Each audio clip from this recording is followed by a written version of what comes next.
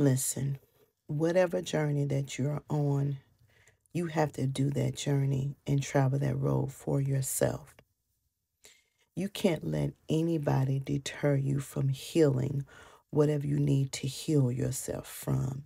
You can't let anybody deter you from what you need to grow from.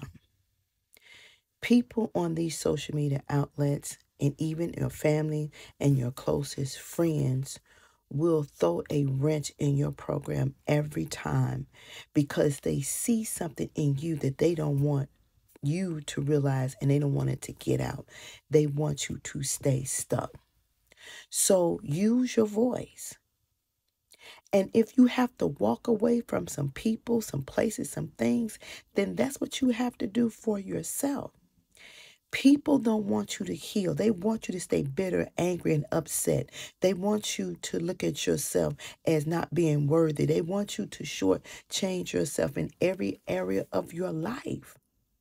That's some people's motive. They are called haters. I said this before. Haters don't want to see you grow. Haters don't want to see you do good. That's why we call them haters. You can't never let anybody silence your voice. I don't care if you had the worst of worst relationships, whatever happened. You feel like you need to heal. You feel like you need to pull back. You feel like you need to do some things for yourself. You have to do what's best for you because it's your journey. It is your road you need to walk.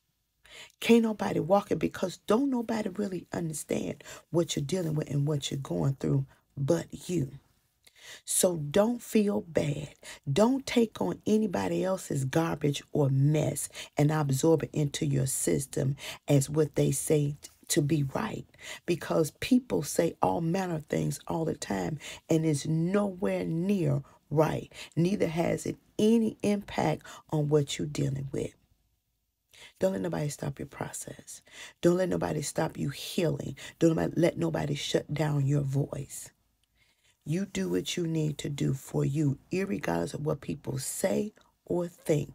This is all about you and nobody else. It's what you call a self journey.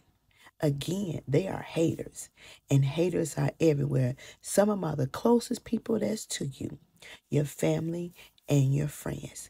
And people love to see you stuck. They don't want to see you grow. So remember, you have to do what's best for you. That's it. That's all. It's your life, and you know what you need to do for you. Period. Period.